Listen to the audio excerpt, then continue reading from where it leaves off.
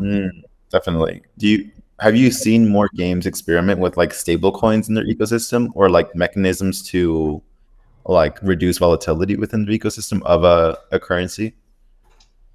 Yeah, and so there's some teams that understand this is a problem, Mm, and have gone towards using stablecoins. I believe it's Skyweaver, is what I'm thinking of. That they've just gone full on stablecoin. But the recommendation that I want to make, and I'm trying to kind of promote this more as an option, is having semi-stable currencies. And mm, so there's actually a really good example of this working. So Second Life is kind of the OG metaverse. They've been around since 2003, and despite predating Bitcoin, they have a currency, Linden dollars, that's tradable for dollars. It's tradable as a peer-to-peer medium of exchange within their metaverse. For all intents and purposes, it's functionally equivalent to a cryptocurrency.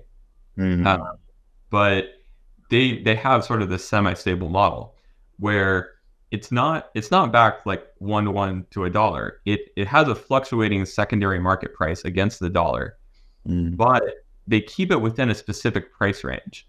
And mm, so they have reserves, which is something that a lot more teams should consider to mm, back the value of your token. So say we'll have this quantity of reserves, and so you can know for sure that it will never go below this certain price.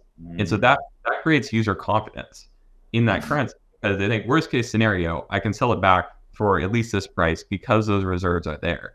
And in a mm, Web3 context, you could even trust that more because you could back those reserves on chain. You wouldn't even need to trust the team.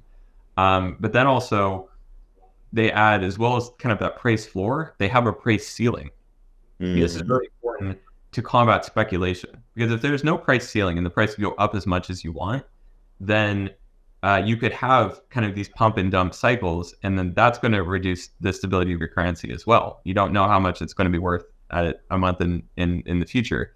And so they also say, we'll sell as much currency as needed at the ceiling price. And so now you have this currency that has a level of stability. It's a level of controlled stability. So we talk a lot about like the dollar is seeing a huge amount of inflation.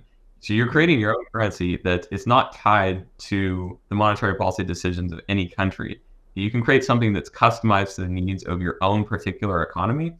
And also you can make some money in the process. You can have a gap between that ceiling and floor price and the difference between what you sell the currency for and buy it back for. That's either revenue to the team, or it could be used as a pool for incentives for retaining users or growing your ecosystem.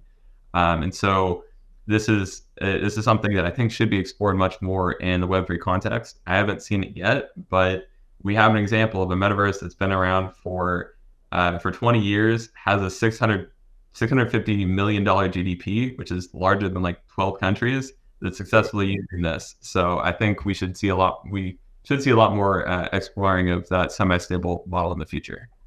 I did not know that, and that's super interesting.